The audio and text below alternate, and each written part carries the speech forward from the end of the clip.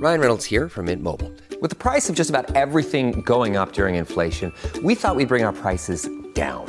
So to help us, we brought in a reverse auctioneer, which is apparently a thing. Mint Mobile Unlimited Premium Wireless. How to get 30, 30, bit to get 30, bit to get 20, 20, 20, bit to get 20, 20, bit to get 15, 15, 15, 15, just $15 a month? Sold! Give it a try at mintmobile.com/switch. $45 upfront payment equivalent to $15 per month. New customers on first 3-month plan only. Taxes and fees extra. Speed slower above 40 gigabytes. See detail. This is Monday Matinee on the Mutual Audio Network. Come on, let's all go to the lobby. Because people are staring at us listening to these shows while we're in the theater. The following audio drama is rated PG for parental guidance.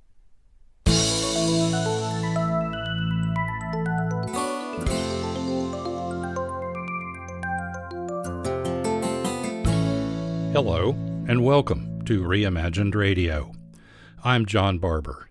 In this episode, entitled Storytelling with Sounds, we will explore how sounds have contributed to storytelling throughout human history and listen to some examples of storytelling with sounds.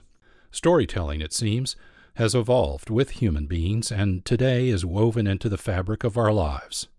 How often, for example, have you been asked, "Please, tell me a story"?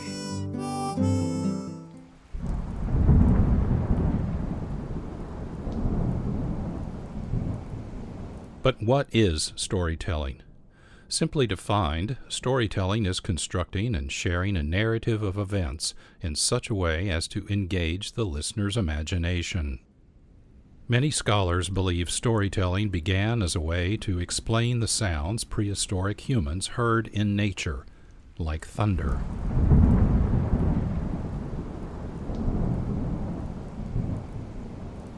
In this sense, storytelling was a way to establish relationships between humans and the surrounding world.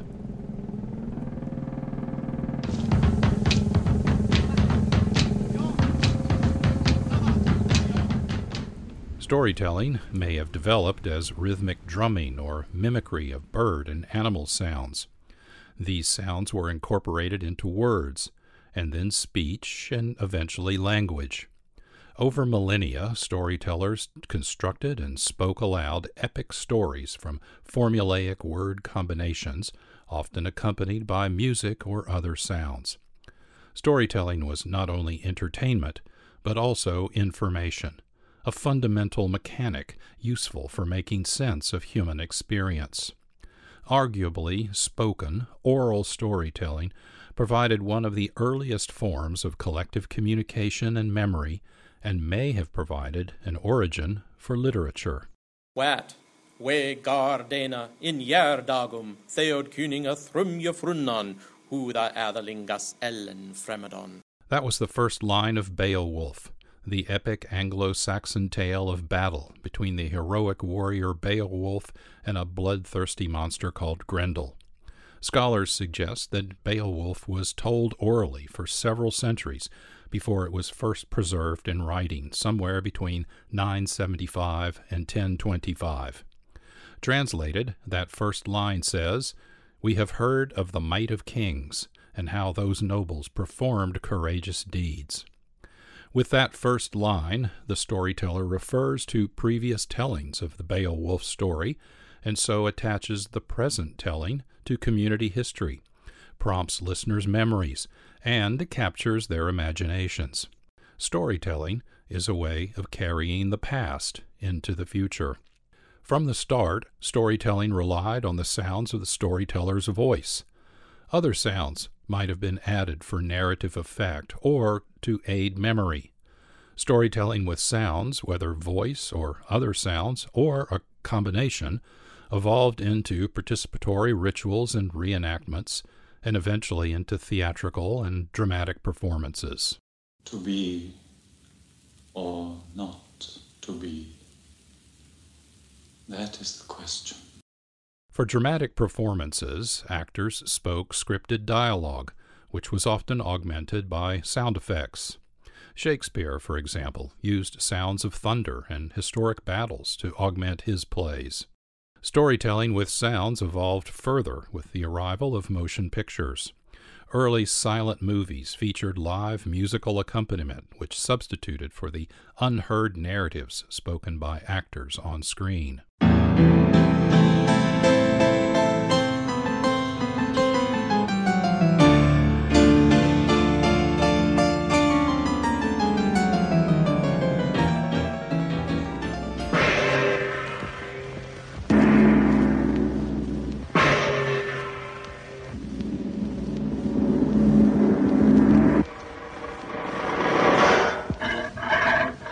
And some movies crossed boundaries and became radio. In 1930, German filmmaker Walter Ruttmann created a collage of words, music fragments, and other sounds to represent a weekend in Berlin. Weekend was presented in theaters as a sound-only experience. No images were projected on screens. Weekend was also broadcast on radio, and for that reason is sometimes called a radio play. Listen now to Weekend. Hallo, Fräulein. Bitte Döner auf 42,40. Erlkönig.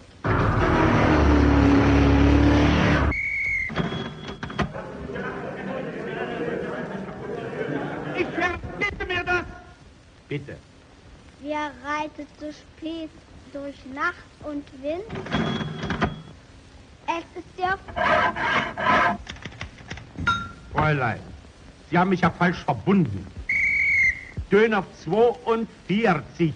4 mal 4 ist... 4. Stock, Spielwaren, Schuhwarenladen, Lebensmittelabteilung.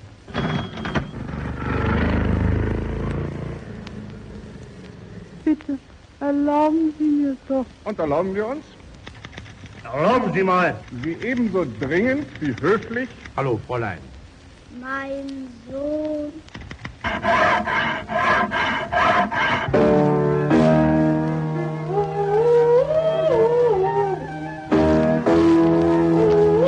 Aber Fräulein. Mein Sohn. Es ist... Zum Rasenwerden. Kollege kommt gleich. Na Gott sei Dank.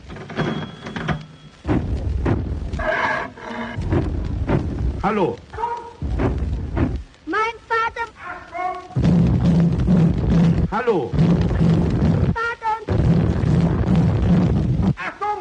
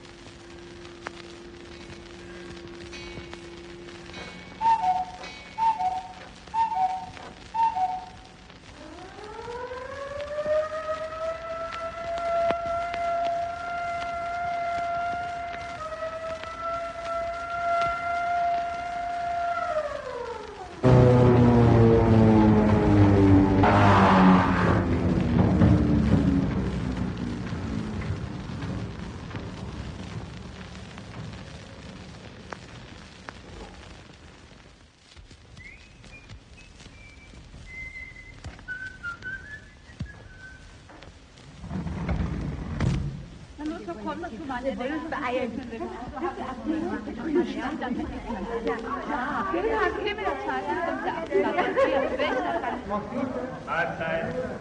Mahlzeit.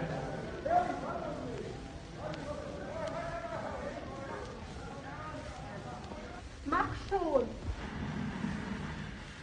Ja doch.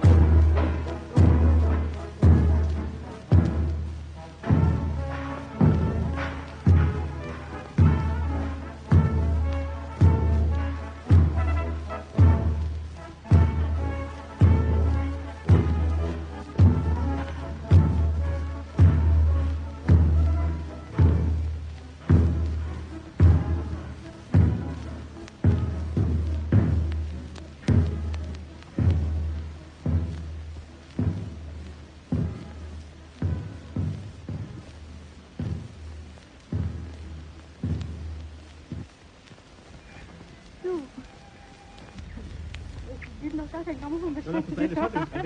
Was brauchen wir Grammophon? Renne hinterher! Lauf, lauf! Natürlich.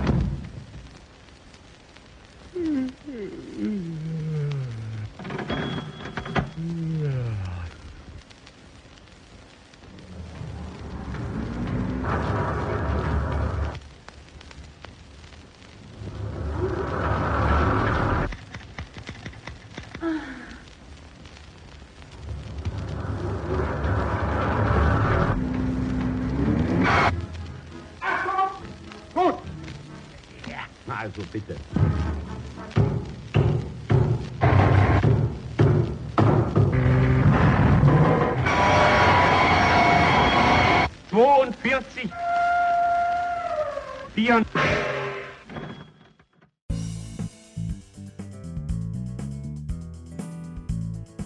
You are listening to Reimagined Radio.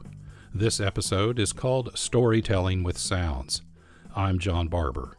We will continue after these words from our sponsors. AARP Foundation Tax Aid in Clark County is currently taking appointments for tax preparation and e-filing services at no charge. Due to the COVID-19 pandemic, preparation will be contact-free. TaxAid is an all-volunteer organization whose tax counselors are trained and certified by the IRS.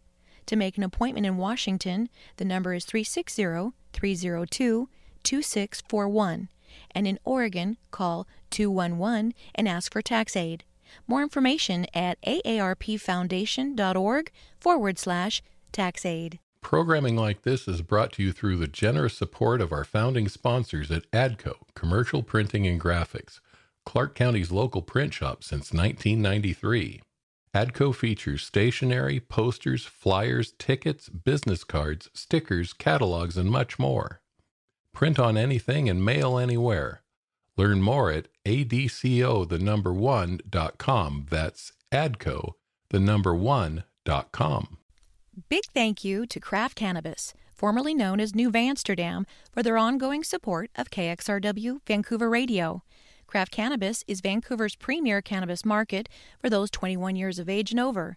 Visit craftcannabis.com to view and order from their full online menu, and they offer in-store, curbside, and touchless pickup to better serve you. Craft Cannabis is located in the Heights Shopping Center on the corner of Mill Plain and Andreessen Road. Open 8 a.m. to 11 p.m., 365 days a year. More information available at craftcannabis.com. Welcome back to Reimagined Radio. In this episode, we are exploring storytelling with sounds. We just heard Weekend by Walter Ruttman, a movie shown in theaters without pictures and broadcast on radio as a story told with sounds. Radio, with its content comprised entirely of sound, is well suited for storytelling. Early radio programs offered recitations, dramatic performances, and music, all forms of storytelling with sounds. Even news reports, because of the inability to broadcast from remote locations, were dramatic presentations performed in broadcast studios. But Herb Morrison and his report about the arrival of the Hindenburg was a game changer. On May 6, 1937, following a transatlantic flight, the German dirigible Hindenburg caught fire just short of its mooring mast at the Lakehurst, New Jersey Naval Air Station. The Hindenburg burned and crashed to the ground within seconds. Morrison, a reporter from WLS Radio in Chicago, Illinois, was there, experimenting with a new mobile recording unit when the Hindenburg caught fire. He recorded what he witnessed, quickly losing his reporter's subjectivity as he was overwhelmed by the tragedy unfolding in front of him. His recording was broadcast the next day on WLS Radio, the first live on-location radio report. Here is a segment of Morrison's story. The Hindenburg left Frankfurt, Germany, Tuesday evening rather, at 7:30 their time. And for better than 2.5 days, they've been speeding through the skies over miles and miles of water here to America. Now they're coming in to make a landing of the Zeppelin. I'm going to step out here and cover it from the outside. So as I move out, we'll just stand by a second. Well, here it comes, ladies and gentlemen. We're out now outside of the hangar, and what a great sight it is. A thrilling one. It's a marvelous sight. It's coming down out of the sky, pointed directly towards us and toward the mooring mast. The mighty diesel motors just roared, their propellers sighting into the air and throwing it back into a gale-like whirlpool. No wonder this great floating palace can travel through the air at such a speed with these powerful motors behind it. Now, a field that we thought active when we first arrived has turned into a moving mass of cooperative action. The landing crews have rushed to their posts and spots, and orders are being passed along, and last-minute preparations are being completed for the moment we have waited for so long. The ship is riding majestically toward us like some great feather, riding as though it was mighty proud of the place it's playing in the world's aviation. The ship is no doubt bustling with activity, as we can see. Orders are shouted to the crew. The passengers are probably lining the windows, looking down at the field ahead of them, getting their glimpse of the mooring mast. It's practically standing still now. They've dropped ropes out of the nose of the ship, and it's been taken a hold of down on the field by a number of men. It's starting to rain again. The rain had slacked up a little bit. The back motors of the ship are just holding it just enough to keep it from... It bursts into flames. Get it, Charlie. It's crashing. It's crashing terrible. Oh, my. Get out of the way, please. It's bursting into flames, and it's falling on the mooring mast, and all the folks between it. This is terrible. This is one of the worst catastrophes in the world. Oh, it's like 400 or 500 feet into the sky. It's a terrific crash, ladies and gentlemen. The smoke and the flames now, and the frame is crashing to the ground, not quite to the mooring mast. All the humanity and all the passengers feeding around it. I can't talk to people. His friends are on there. I can't talk, ladies and gentlemen. Honest, it's just laying there, massive smoking wreckage. And everybody can't hardly breathe and talk and screaming. Lady, I'm sorry. Honestly, I can hardly breathe. I'm going to step inside where I cannot see it. Charlie, that's terrible. Listen, folks, I'm going to have to stop for a minute because I've lost the voice. This is the worst thing I've ever witnessed. Ladies and gentlemen, I'm back again. I've sort of recovered from the terrific explosion and the terrific crash that occurred just as it was being pulled down to the mooring mast. The terrible amount of hydrogen gas in it just caused the tail surface broke into flame first. Then there was a terrific explosion, and that followed by the burning of the nose and the crashing nose into the ground, and everybody tearing back at breakneck speed to get out from underneath it because it was over the people at the time it burst into flames. Now, whether it fell on the people who were witnessing it, we do not know. But as it exploded, they raced back, and now it's smoking a terrific black smoke floating up into the sky. The flames are still leaping maybe 30, 40 feet from the ground, the entire 811 feet length of it. They're frantically calling for ambulances and things. The wires are being humming with activity, and I've lost my breath several times during this exciting moment here. Will you pardon me just a moment? I'm not going to stop talking. I'm just going to swallow several times until I can keep on. From the 1930s to the 1950s, during the so-called Golden Age of radio, numerous radio dramas explored many approaches to storytelling with sounds. Perhaps the most famous, or infamous, depending on your point of view, was The War of the Worlds, performed by Orson Welles and the Mercury Theater on the Air, October 30, 1938. Here is a very condensed version to give you a sense of how well radio storytelling with sounds worked. The Columbia Broadcasting System and its affiliated stations present Orson Welles and the Mercury Theater on the Air in The War of the Worlds by H.G. Wells. Ladies and gentlemen, here is the latest bulletin from the Intercontinental Radio News. It is reported that at 8:50 p.m., a huge flaming object, believed to be a meteorite, fell on a farm in the neighborhood of Grover's Mill, New Jersey, 22 miles from Trenton. We have dispatched a special mobile unit to the scene, and we'll have our commentator, Carl Phillips, give you a word picture of the scene as soon as he can reach there from Princeton. Ladies and gentlemen, this is Carl Phillips out at the Wilmot Farm, Grover's Mill, New Jersey. Good heavens, something wriggling out of the shadow like a gray snake. Now it's another one, and another one, and another one. They look like tentacles to me. Wait a minute, something's happening. Humped shape is rising out of the pit. I can make out a small beam of light against a mirror. What's that? There's a jet of flame springing from the mirror, and it leaps right at the advancing men. It strikes them head on. Lord, they're turning into flames. Now the whole field's caught up by the woods, the barns, the gas tanks for the automobiles, spreading everywhere. It's coming this way now, about 20 yards to my right.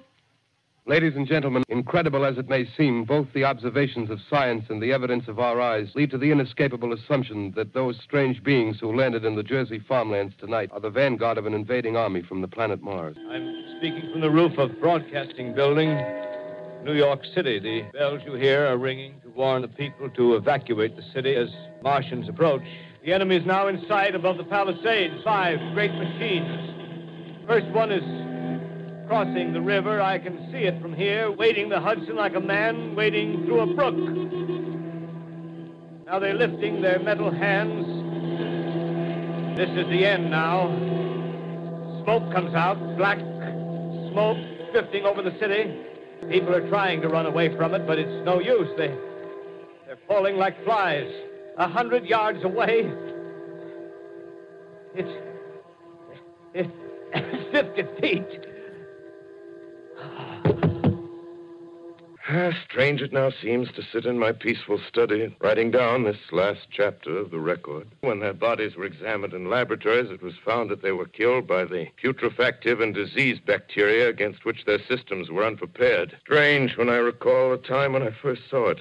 Clean cut, hard, and silent under the dawn of that last great day. Tonight, the Columbia Broadcasting System and its affiliated stations coast to coast has brought you The War of the Worlds by H.G. Wells. This is the Columbia Broadcasting System.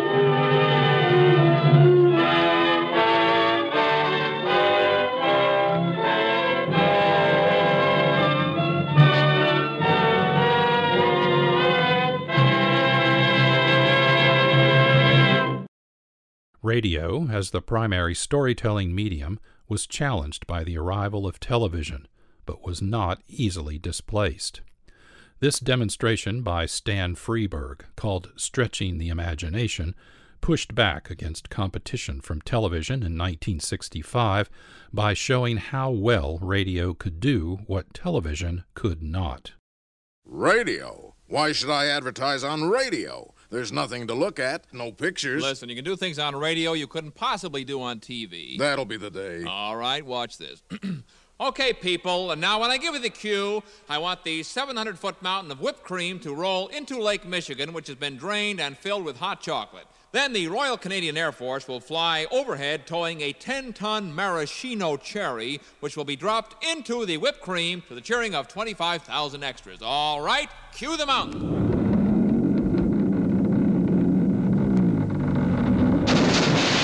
Cue the Air Force.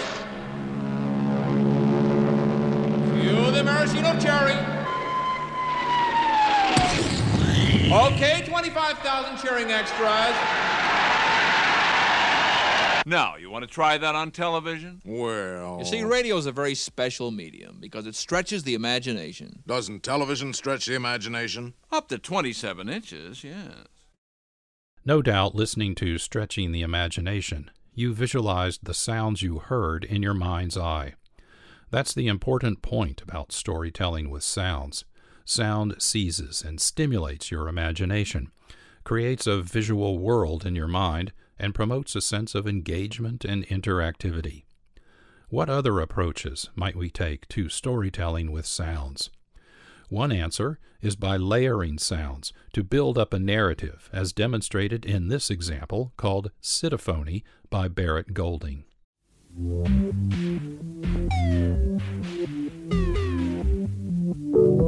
Let's build a city. We'll need a lot of people and buildings.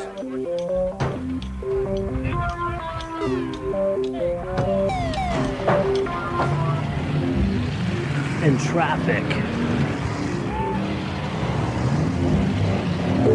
People in the city are restless. We better add commotion.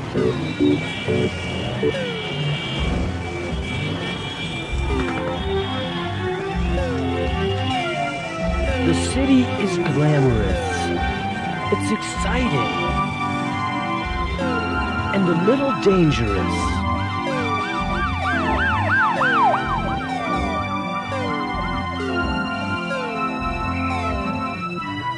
Let's go to a restaurant.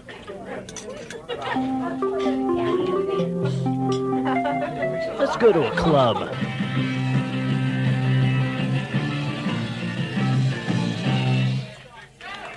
All right, thanks a lot. We're going to take a short break and then come back. In the city, I feel like I'm in a giant stadium, participating in the greatest of spectator sports. We all watch each other.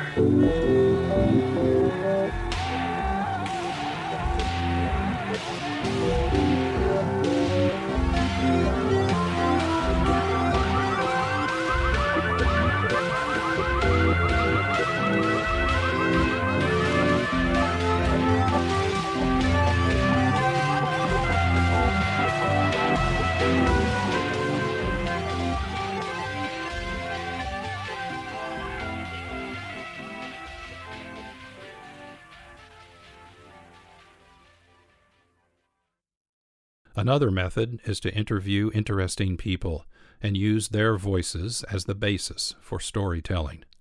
I recorded this next example, called Sausage Man, in Germany, where there is a tradition of men selling hot sausages on city streets. These vendors offer sausages cooked and kept warm using portable cooking devices, which make distinctive sounds when their metal compartment doors are opened and closed.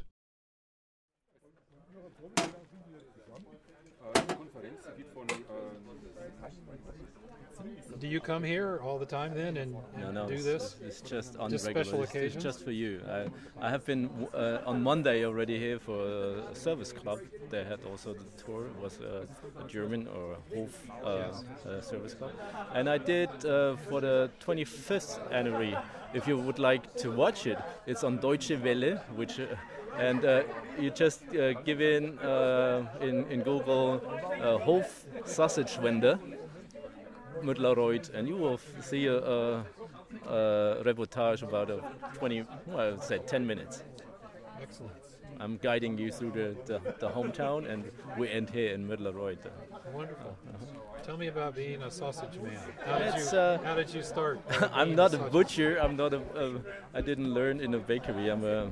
Actually, I was a long time in the military, and after a while, I thought I don't want to work for anybody else. I just work for myself. I don't work for the butcher. I have normally regular 3 different butcheries in my of 7 sausage existent assortment.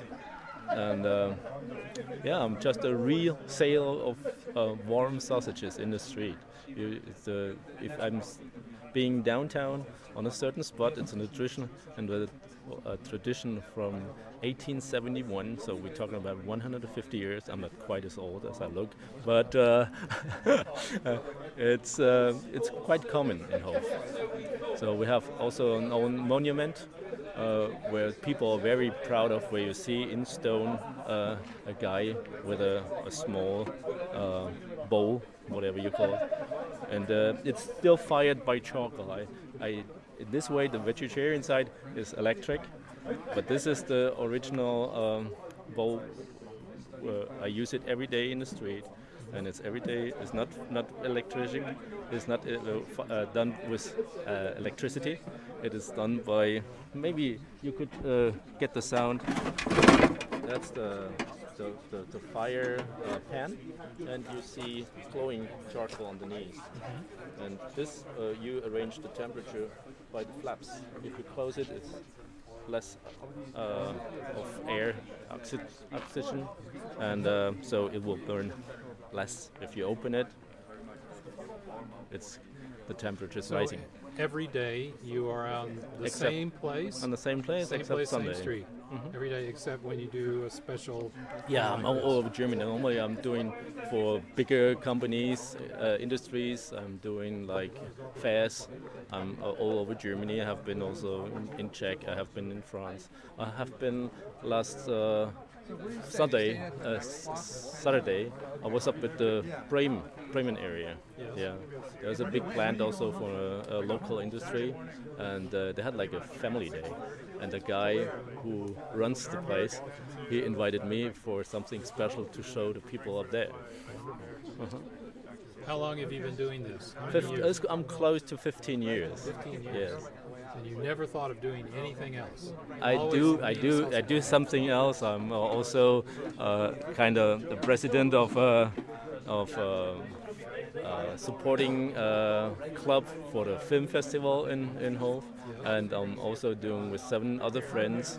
We're doing a big fair, which is every year for 10 days in town. A kind of, we call it Volksfest, which is a kind of Luna Park with a big tent with zumba music and a beer garden, and we can serve at the same time 6,000 people if we want to. So, in all those years, nearly 15 years, you must have had some amazing adventures. Yeah, I meet every day different people, new people, and it's interesting that I don't have to call anybody, you know. People call me if they need me, but I don't call my customers and say, would you like to have sausage today? They're just showing up. And the normal way is that they eat always the same, you know. Even if you have a variety in there, they normally eat the same sausage what they had before. What do you think might be one of your most interesting adventures or experiences? Adventures, yeah, there's some. Actually, one time was I'm standing right in front of a textile retailer, fashion labels. And one guy went in there and he stole a leather jacket, very expensive. And the shop assistant said, he just stole a jacket, but he was injured, he couldn't run. And I followed the thief, and I got him. And this time I was in a marathon training for Berlin marathon, and I had it like after 30 meters. I got him, and I caught him, and I caught the jacket. I brought it back. I didn't do anything. I didn't harm the guy, but I got the jacket. And the local newspaper made a story out of it, and because it's a kind of carré where you could go in circle. And there's also on the other side, there's a small cafe, and they were putting up the story that I was running after the thief in circles, and the crowd, which was in front of the cafe, sitting drinking coffee, were cheering at me and were supporting me to get the thief. It was written in the newspaper in a funny way. Well, that's a wonderful story. Yeah, that's a nice story. Will you continue doing this as long as you can? Yeah. Can you imagine doing that? Yeah, actually, as long as I'm healthy, I will do it. In winter, it's quite cold here in this area. We're talking about below -10. Then I quit working. Yeah, but the rolls will start to freeze. The sausage won't, but the first thing which freezes is the mustard, and then the buns. Biggest problem well, what a wonderful story. Thank you for sharing it with me. Thank you. I appreciate it. I'm just going to turn this off.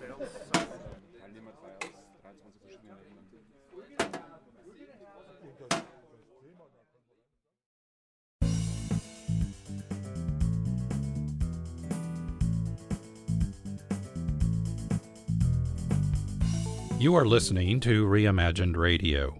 In this episode, we're exploring storytelling with sounds.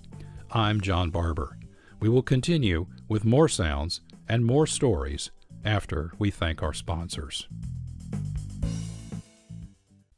Big thank you to Craft Cannabis, formerly known as New Amsterdam, for their ongoing support of KXRW Vancouver Radio. Craft Cannabis is Vancouver's premier cannabis market for those 21 years of age and over. Visit craftcannabis.com to view and order from their full online menu, and they offer in-store, curbside, and touchless pickup to better serve you.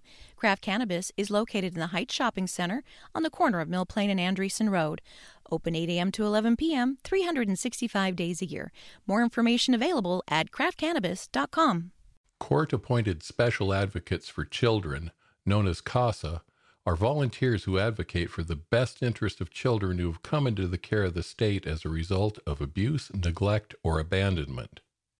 You can lend your voice and volunteer with CASA to change a child's story. CASA offers virtual info sessions and training. If interested, now is the time to get involved with CASA and make a lasting difference in the lives of children and families in the foster care system. Clark County CASA is a program of the YWCA of Clark County. More information available at casaclarkcounty.org. KXRW Radio would like to help spread the word about food availability in Clark County for people in need in this extraordinary time. If you need food, Clark County Food Bank's partners are located in 21 sites throughout Clark County. The complete list is updated daily. You can find it at clarkcountyfoodbank.org. Once you're there, click on the button that says Get Food during COVID-19. If you can't visit a distribution site, ask a friend or neighbor to go in your place. They'll be able to pick up a food box for you. If you or a friend can't make it, email info@clarkcountyfoodbank.org. They may be able to deliver food to your door in some situations. And finally, if you would like to help, go to clarkcountyfoodbank.org and click on the Donate button in the upper right-hand corner of the screen. Every dollar donated will help meet the food needs of our most vulnerable population. Thank you. Welcome back to Reimagined Radio. In this episode, we have considered several different examples of storytelling with sounds. A final example is oral history, an account of a place or event by someone present during the narrative being shared. In this example, I recorded Shirley Howard recounting some of her experiences working for the Northern Pacific Railroad in Washington State mid-20th century. I added sound effects to create a story easily imagined as a conversation with Ms. Howard aboard a train pulled by a steam locomotive. As you will hear, this is an important detail.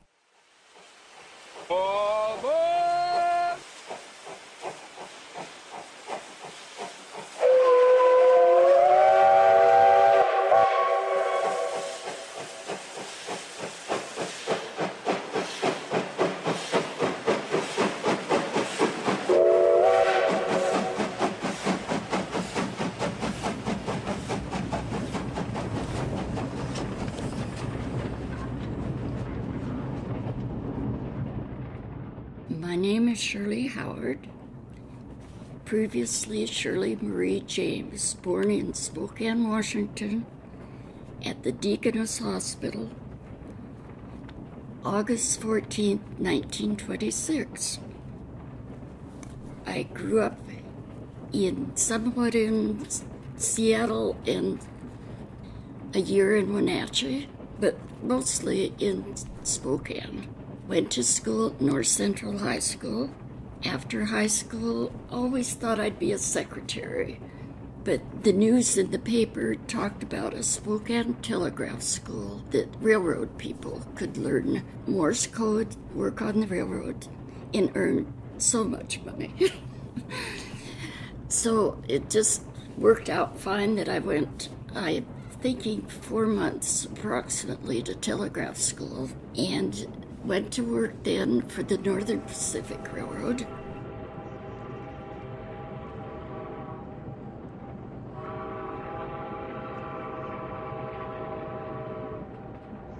My first spot was Sprague, Washington, and I would go and rent a room with someone in Sprague.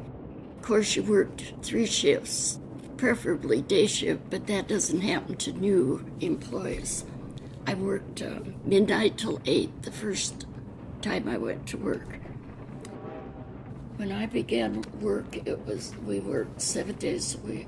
And about a year later, maybe not even that long, it's 6 days a week, and then 5 days a week. And after you worked a year, you could have a week vacation. After 2 years, 2 weeks vacation. And I'm not remembering the amount when I quit. I had still some time due. I had worked 4.5 years total. Little experience that startled me. We had what we called an order board to move big levers in the office a certain way to tell the train that there's an order board out with a train order. Well, I could not budge this order board when I first tried it. I had all my weight and I had practiced, and I was alone then. And I got up onto the counter and put all my weight, and it finally moved. But that was a little unnerving. Our order boards told the train exactly what was happening before they could see the light and the movement before they got to our office. The train orders were our main item. The engineer would put his arm out the window, and I would stand beside the track, close to the engine, and those engines were enormous. And I do believe that's why I'm a little hard of hearing. You had a long pole with a Y and a string across the top, and the orders were tied in the string. And we had to copy these orders from the dispatcher. The dispatchers were our main communicators. They put out the train orders from the office in Spokane, sometimes really fast because the train was just about there. So it was often hurry, hurry, hurry. You soon learn to be mighty careful. And we had some really fine dispatchers. After a few weeks at Sprague, I went to Ritzville, and from there on out to the other side of Pasco, to a little spot called Badger. There were 3 of us women in the office. We slept right in the little station. We had no electricity. We had a little old stove that we cooked on, and another stove that we had in the office and warmed up. We had an outhouse. We had a cistern for water, which eventually gave me yellow jaundice. And I came back into Spokane for some care then, but went back. One time we had a little track fire, and that was a little exciting, but it burned out. But you didn't know at night what it was. And evidently it just sparked some grass and whatever's near the track. But there wasn't much up there to burn. It was barren, pretty barren land, not trees. A really interesting life. We had 3 women and the sheep herder, and nothing around. On the railroad, you have seniority, and you bid on a job there or there. And sometimes we would have a change of personalities. Trainmen were so nice, they would throw off newspapers or whatever we would ask for. And I would ride sometimes into town with what we call the little speed cars on the trackman, and do a little shopping. Not off. Out at Badger, we would have somebody drive out, to visit us, some relatives or somebody, and to try and fix something without having a good stock in the cupboard was not easy. But living in a little station like that, you don't have any extra comforts, but you don't think about it. Just do what you do. As I spent about 1.5 years at Badger, then I bid in a job in Pasco, which was a big terminal, and I learned a lot in a hurry there. It was always afternoons or midnights when I would work, and that is where I met my friend, like a sister to me. She worked as a clerk in the office, and we stayed together then for about 2.5 years. And that is where I met my husband. He was a conductor out of Wishram to Pasco, good looking. And he happened to like me too, so we went to the movies quite a bit. I don't think we missed many movies in those days. Got better acquainted and decided to marry. My family would come to visit us in Pasco quite often. Our Pasco was great. It was busy during the war. A lot of troop trains. I could go to the window right by the desk and I could wave, but you didn't see many of the men get off. But I would hear about how well fed they were. on the train. When I was in high school, probably 5 different young men that I went to school with didn't make it home from the serving their time. My friend, my girlfriend, like her sister, she worked out at Hanford. She also contracted cancer, and she died about 10 years later.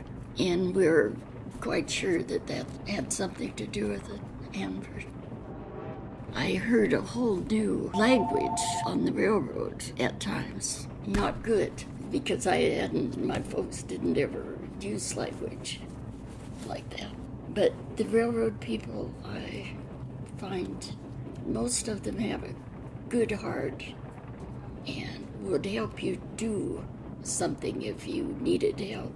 I still have some people here that I talk to that are, old friends, and one a dispatcher. I just talked to him this morning, and he was a dispatcher here, and he went to the same telegraph school. A little younger than I am. I said, I cannot remember how much money I made a month when I started. And he took out his little black book this morning. He still had written down what he made years ago when he started working. $1.68 an hour. And his first, in fact, I wrote it down, 1971, he made $1,100 a month.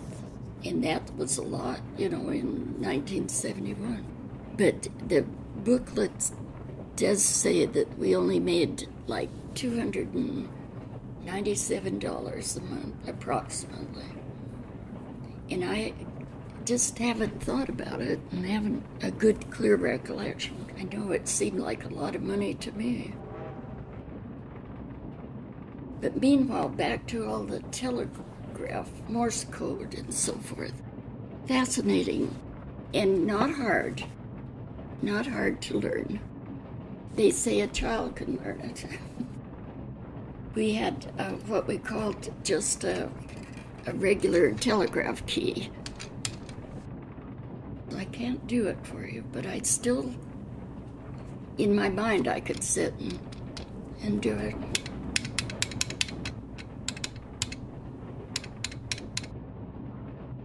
I did have a girlfriend who was really good with code. She worked in Tacoma and Seattle in the bigger offices of the NP, Northern Pacific.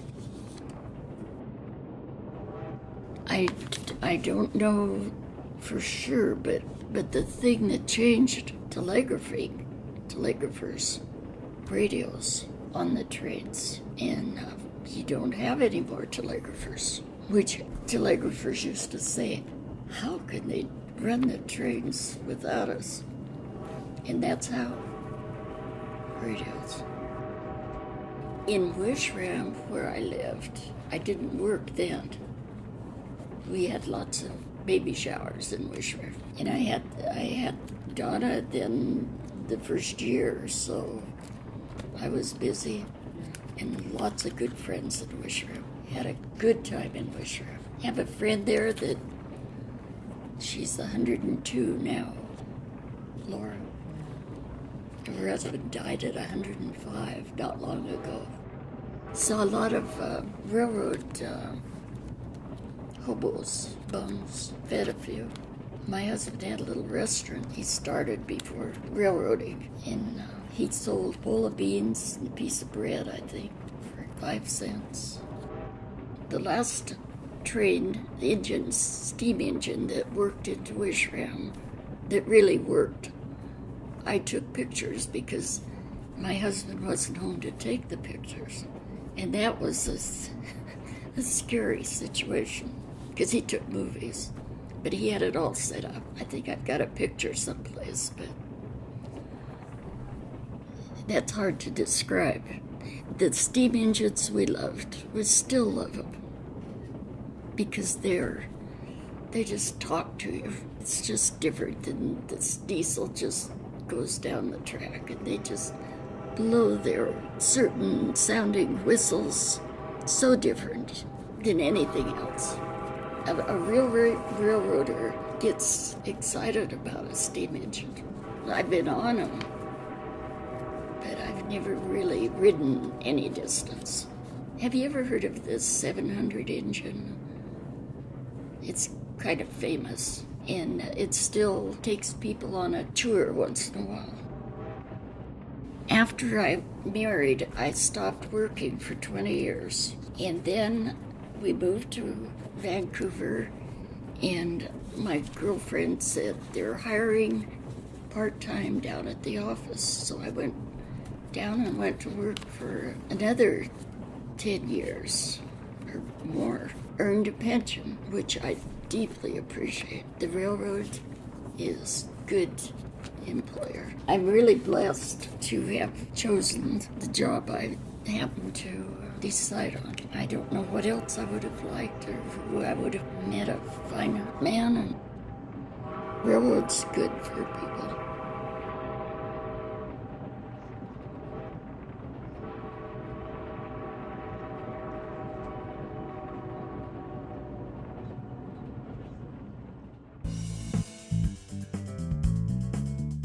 You have just heard Storytelling with Sounds, an episode of Reimagined Radio.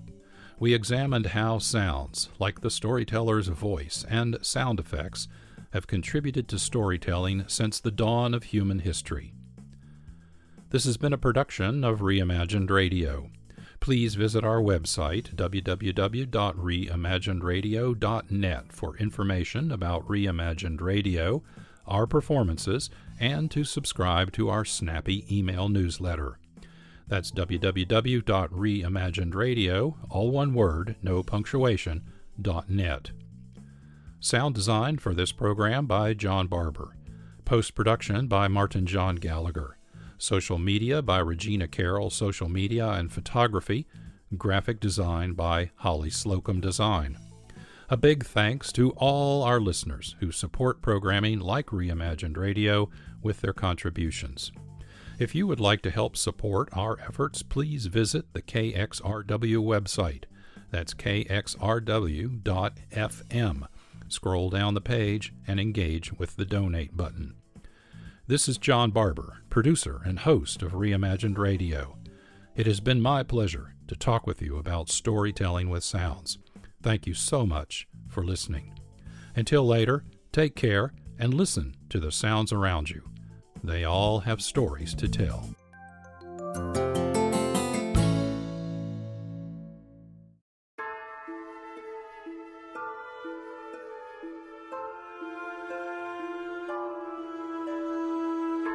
Hi there.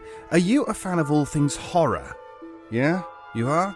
Well, in that case, find Tuesday Terrors, which is the Mutual audio feed that comes out on a Tuesday, believe it or not. Shock horror, I know. But if you subscribe there, you'll find amazing horror fiction audio in your player every Tuesday. Yeah. Tuesday Terrors. Subscribe to the Mutual Audio Network.